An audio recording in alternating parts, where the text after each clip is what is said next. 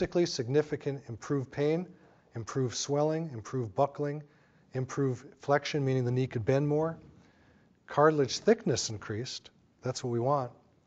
Distal femur width, that means the bone down here actually thickened up. And ACL laxity decreased, so the joint became more stable.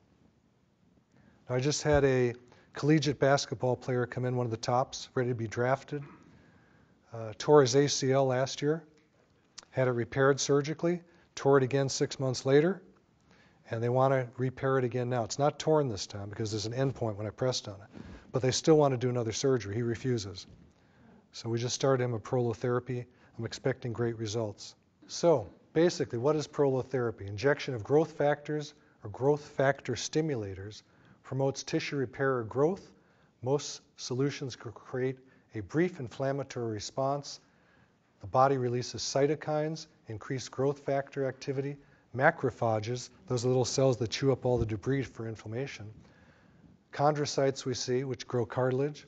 We see osteocytes that grow bone, although I don't use prolotherapy for fractures. Fibroblasts that grow tendon, ligament, fascia, that's thick collagen material. And joint capsular soft tissue. That's the material around the joints that holds them together, and they can become sprained also. Different irritants, phenol, tannic acid, different particulates, these are all different proliferants. Some people will take pumice, grind it down, make it into a powder form, and then make a solution out of it and inject that. That's a very extreme form because you get a huge inflammation from it. I had occasion to inject actual stem cells, dedifferentiated cells out of the country, can't do it here, into a knee that had been smashed. Got a huge inflammation, huge. Guy's knee healed. I don't think he needed to do that, but he loved the idea. It's very exotic to him to have stem cells injected. Very expensive too.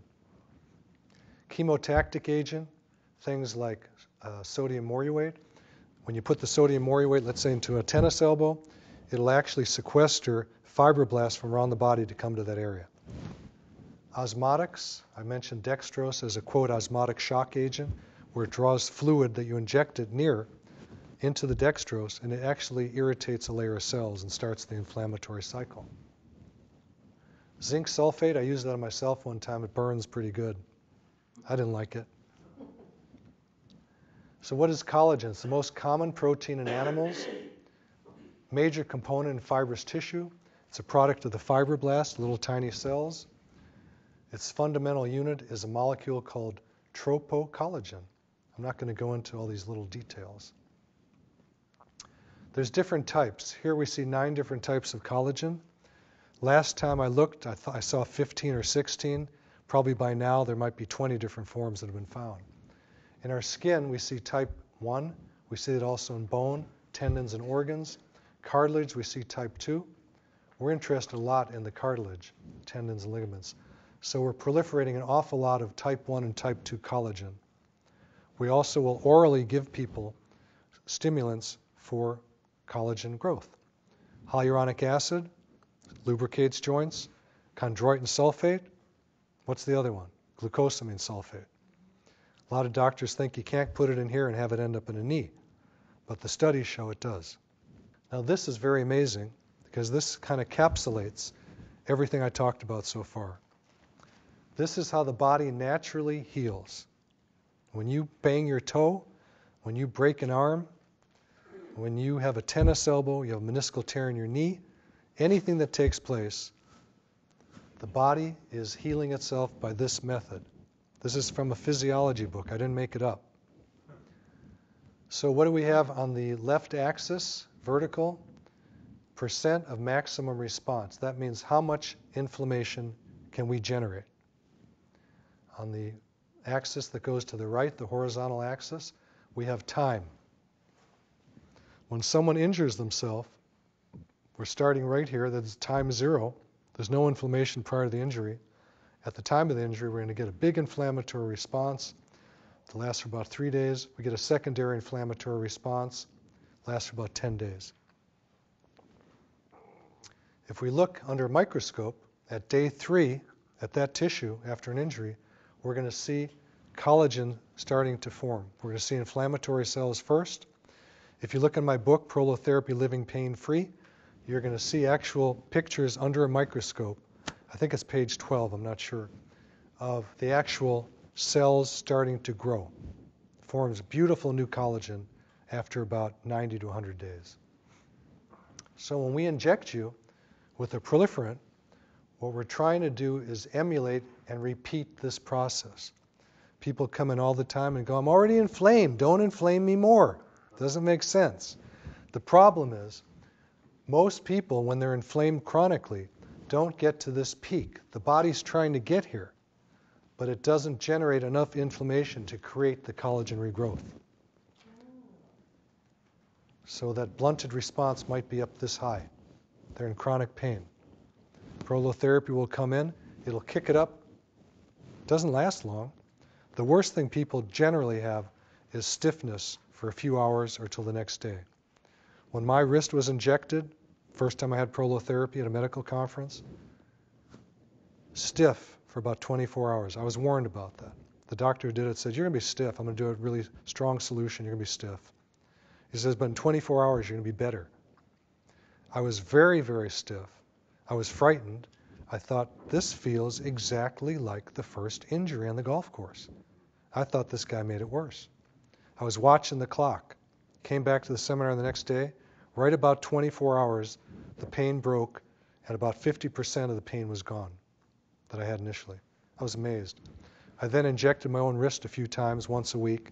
Pain was completely gone. I have re-injured my wrist several times since, and I use prolotherapy, and I'm usually better the next day. All right, so this is the back of the neck.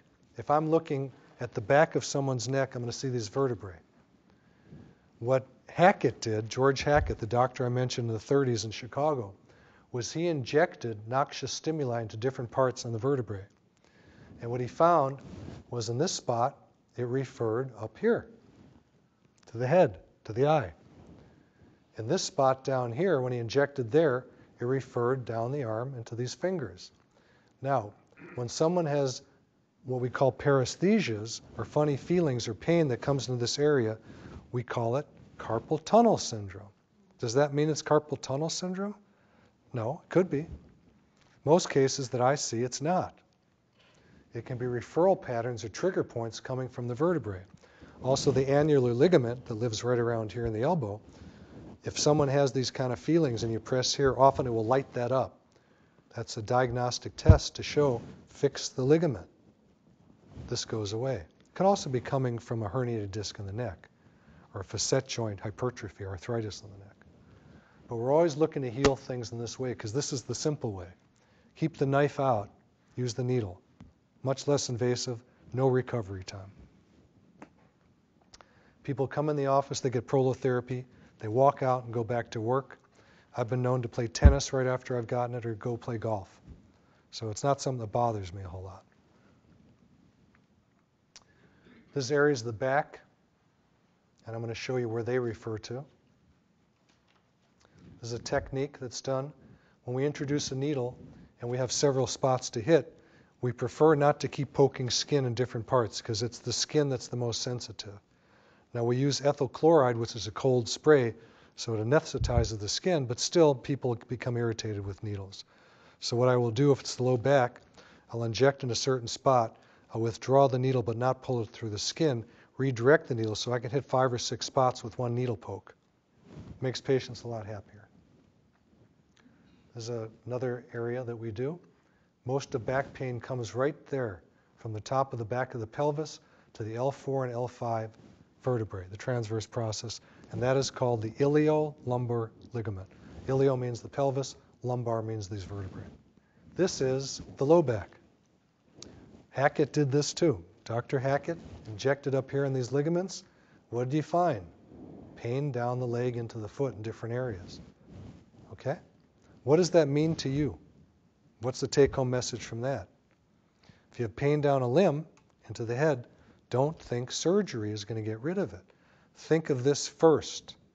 I had a gentleman, a lawyer, come in who had very, very severe headaches. He had a herniated disc in his neck.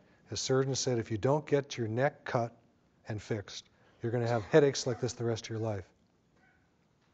Now in him I started with a steroid injection in the back of his head